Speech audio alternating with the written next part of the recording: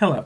Today we're going to be talking about how to increase your ability to do mental math by utilizing enhancements that are based on steps that you can learn, that you can utilize, that are not shortcuts, and they're not math tricks.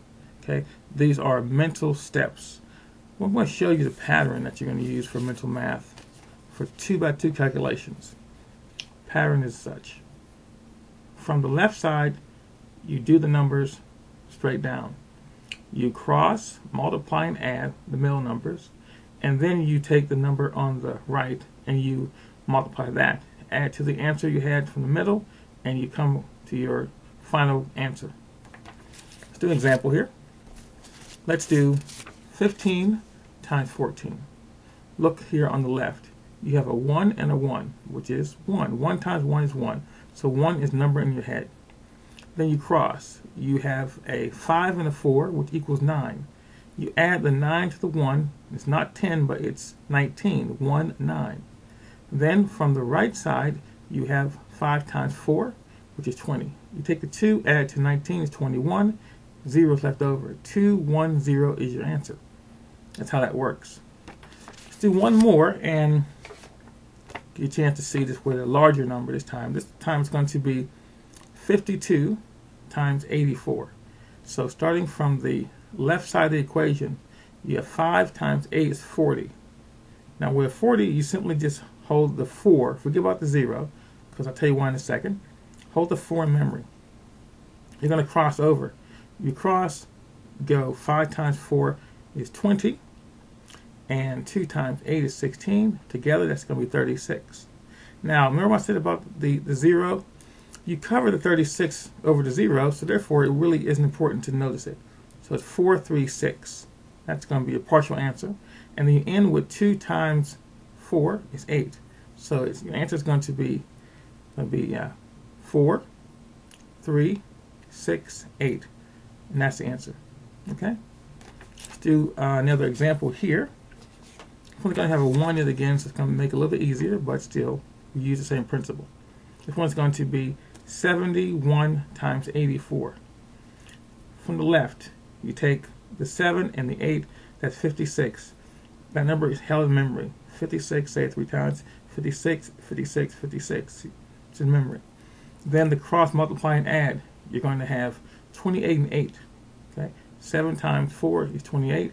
1 times 8 is 8. So it's going to be 36. Okay.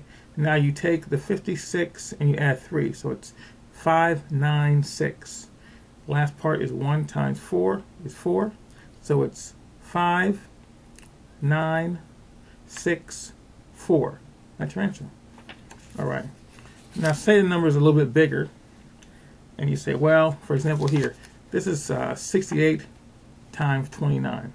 And you're afraid of 8s and 9s, stuff like that. Well, it's not really the math you're doing, it's the steps you're using, and that makes it easy. Again, the same steps. Take from the left. You have 6 times 2 is 12. Hold 12 in memory. Say it 3 times. 12, 12, 12. Next, you're going to cross, multiply, and add. Okay. You've got 6 times 9 is 54, and 8 times 2 is 16. That should be 70. Okay. So now what you do now, again, the 0 doesn't make any difference. It's just a 7. Okay. So you had a 12, and now you're going to add a 7 to that, 19. So it's going to be 19. And the last part is going to be the 8 times 9, and that's 72. So your answer is going to be 1972, and that's the answer to that.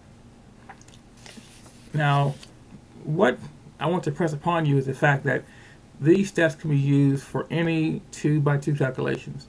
Doesn't matter what it is. It could be 99 times something, 82 to anything. Just making a difference. These are the steps. Taken from the left, so your left here, you multiply these numbers. Hold the number in memory. Cross, multiply, and add the numbers.